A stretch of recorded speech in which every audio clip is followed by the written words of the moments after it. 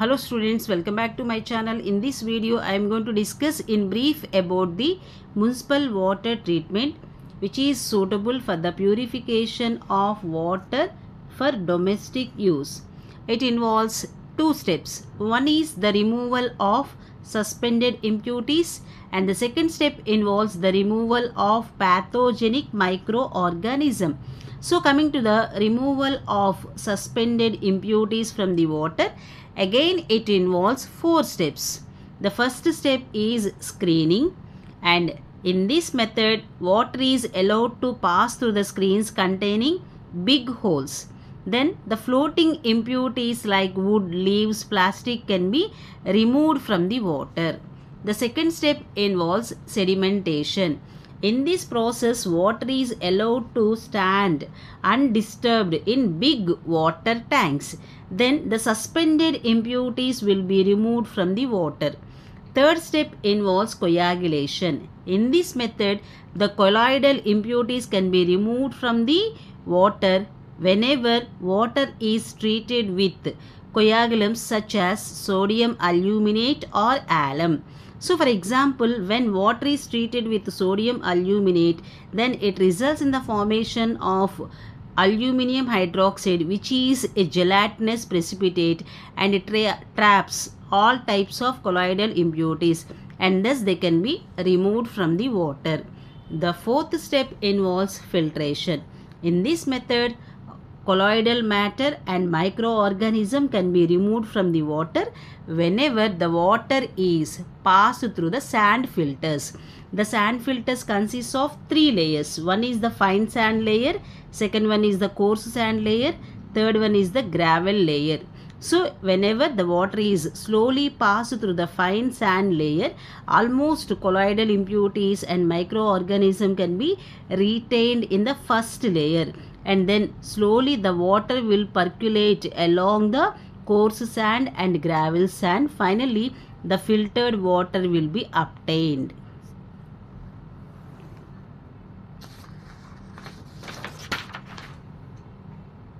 Second step involves the removal of microorganism from the water, and that can be done by disinfection or by sterilization methods. Sterilization method means it is the process of killing the microorganism.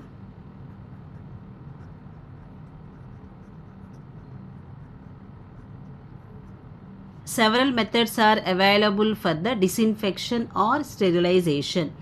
So initially let us discuss about the chlorination methods. That means here the chlorine is the active reagent.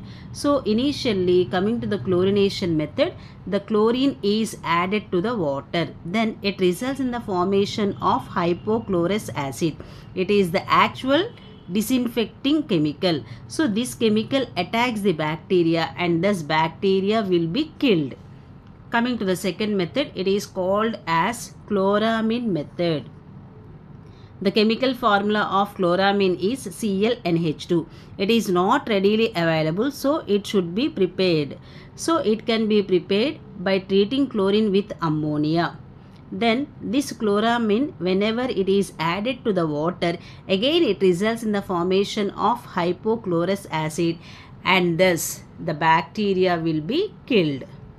Coming to the third method, it is called as bleaching powder method.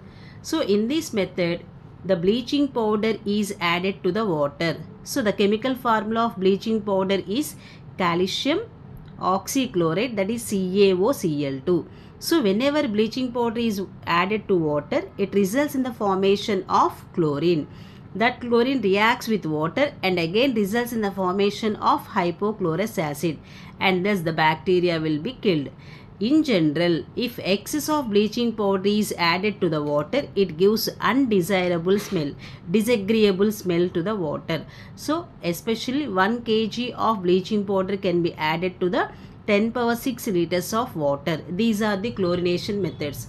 Moving to the other methods, disinfection or sterilization can be done by the addition of ozone. So whenever ozone is added to the water, initially it is being unstable, dissociates into water and nascent oxygen. This nascent oxygen is the actual disinfectant chemical. So this nascent oxygen reacts with bacteria and thus the bacteria will be killed.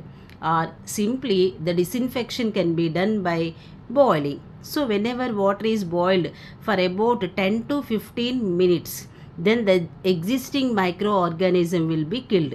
In this way, municipal water can be treated. If you like the video, don't forget to like, share and subscribe. Thanks for watching. Have a nice day.